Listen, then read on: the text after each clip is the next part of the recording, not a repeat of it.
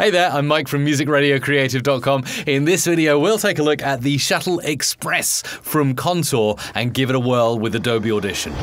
Okay, getting started is really super simple. You just go to forums.contourdesign.com and go to the Shuttle downloads and then find your operating system. I'm on a Mac, so here we go. Find the very latest version. That'll be it right there in a lovely zip file.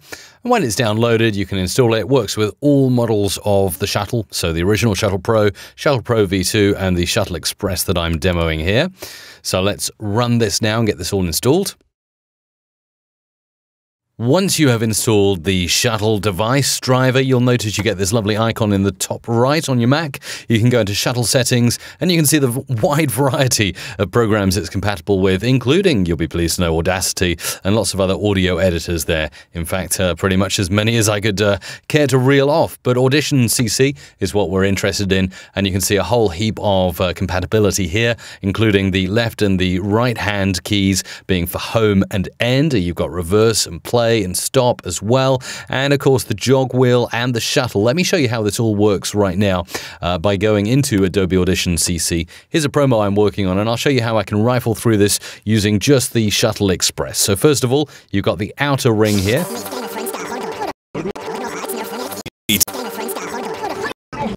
And then when I find my edit point, I can use the fine-grained jog wheel to jog that marker. You see how that's jogging around to whatever point I want to work on. So very good to jog and fine-tune into exactly where I want to go. And if I want to skip through and find something specific, I can just... From the Walking Dead video game. No one is... And I can stop using that key there. I can play back. Going anywhere.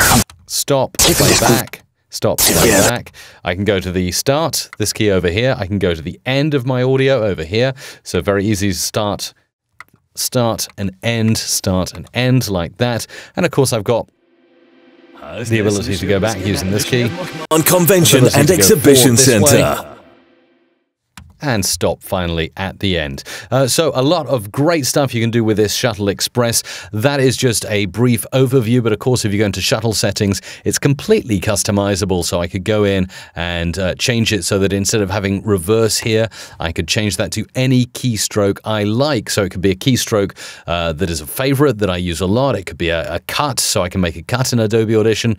You can even look down here and you can mimic mouse clicks, scrolls, brightness and volume as well. So much you can do with this Shuttle Express. There is the more advanced Shuttle Pro version 2 that I'm going to demo in another video, but this gives you a brief overview of what's possible with the Shuttle Express.